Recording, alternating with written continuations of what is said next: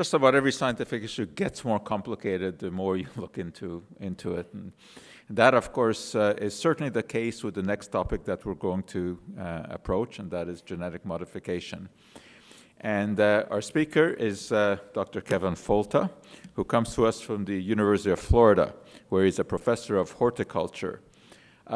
His main interest is actually studying the action of light on plants and how to use light to make fruits and vegetables more flavorful, how to give them a longer shelf life. That's his main area of interest. But he also is driven to educate the public on scientific issues. And one of the issues that he addresses routinely is genetic modification, which of course is controversial, and he has taken some heat for his talks on genetic modification, and he will explain to you why he has become a lightning rod for some of the anti-GMO activists.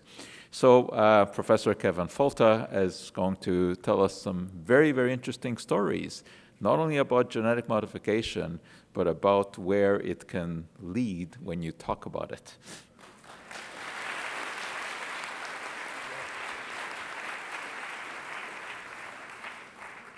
Okay, thank you very much for having me in. You hear that okay? That sounds good. All right, good. I'm going to avoid the podium. I just would like to first say thank you very much for coming tonight. Thank you so much to Dr. Schwartz for the invitation to come to this symposium. Thank you very much to Emily Shore, wherever she is, for her outstanding organization of the symposium. And thank you so much to Dr. Lauren Trottier for allowing us this forum to be able to discuss science at the public interface. You're much cooler than that TED guy, whoever that is. So where we are is, let me go forward here, is I'd like to talk today about this issue of genetically modified food, or genetically engineered food, as I would prefer to talk about it. And I'll show you why in a little bit. I was going to just lead right into the talk, but there's been a lot of discussion lately about what's happening with me, some of the questions about my credibility as a speaker in this kind of forum. And so I was asked to give a very detailed disclosure about where funding comes from, where it doesn't come from, what do I do, and so we'll spend the first few minutes on that.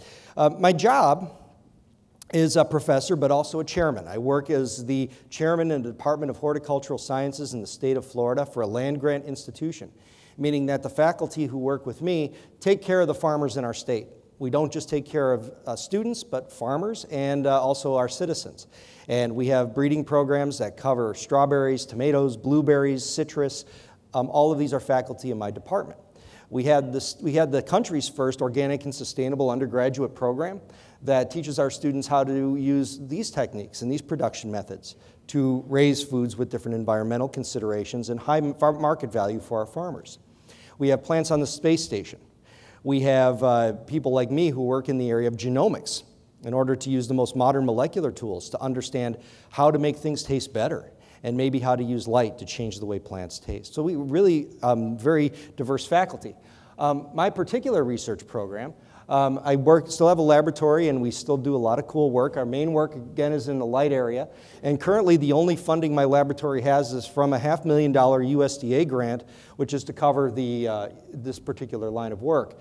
Past funding in strawberry genomics has allowed us to not only sequence the strawberry genome in 2010, but also understand the genes that are associated with flavors, and that's the main driver. So there's a number of different national and state programs and some funding from strawberry-associated companies that have helped us to do this, and also many different countries where I've sponsored students to come and postdocs to work in my laboratory. I don't mention CONICET, which is another one that should have been on here, which is I've had a number of Argentinian fellows, and also internal grants and things like this. So funding from many diverse sources, zero research funding from Monsanto, never had, I gotta say it, never had research funding from them. I've had zero collaborations with them on research. They don't care about what I do. They're worried about corn and soybeans.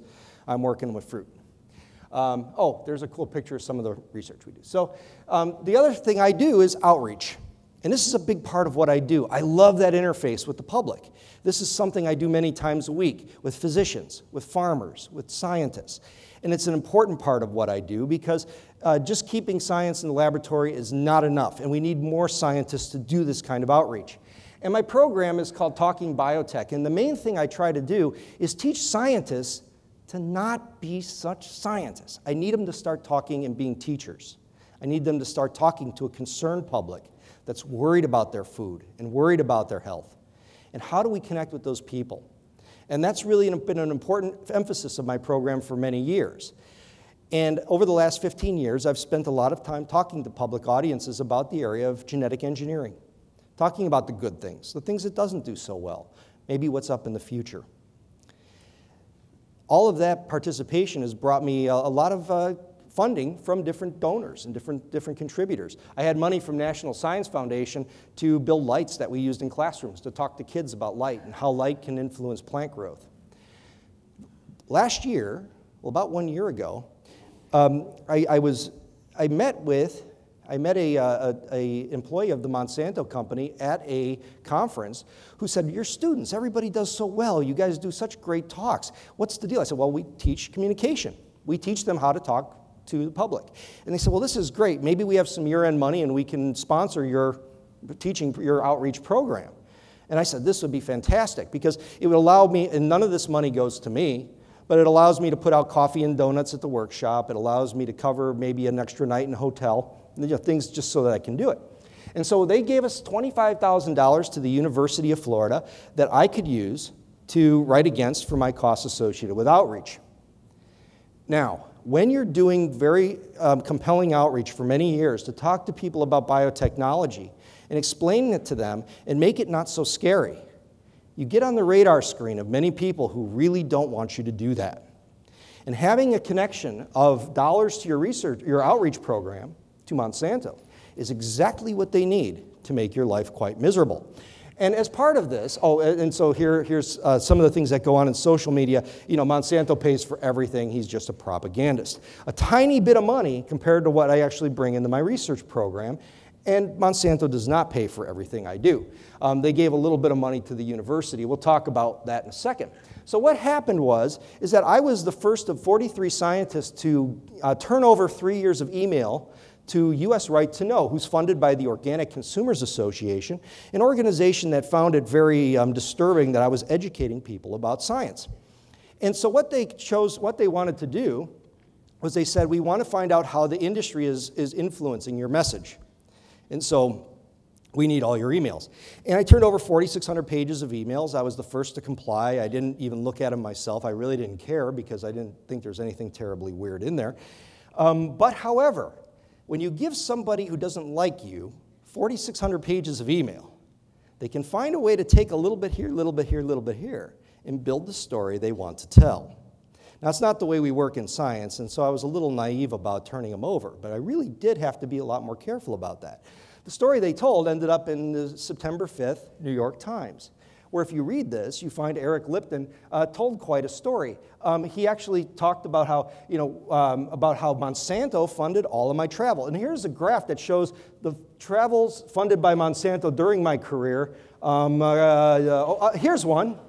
I had one travel funded by them last year when a group of farmers in Colorado wanted to learn something about this topic, and they didn't want to listen to the company. So the company called me and said, "Hey, would you mind doing this?" I said, "Sure, I'll do it, but I don't have any money." And they said, "Well, we'll cover the cost." So that's that.